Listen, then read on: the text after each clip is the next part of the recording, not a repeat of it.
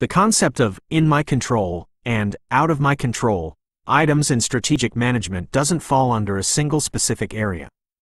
It's a fundamental principle that applies across the entire strategic management process. Here's a breakdown of how it applies in different stages. 1. Strategic analysis. When conducting an internal and external analysis, you're essentially separating in control and out of control factors.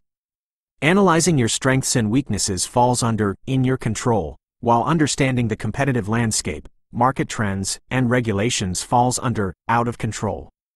2. Strategy formulation. When choosing your strategic direction, you consider both sets of factors.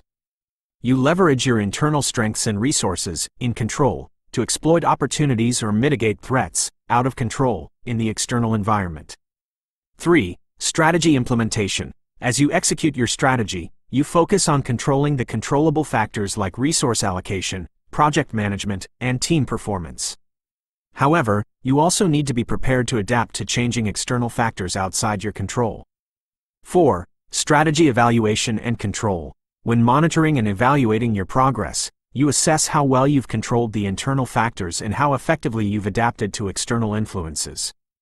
Therefore, understanding in my control and out of control items is not limited to a specific area but acts as a guiding framework for the entire strategic management process.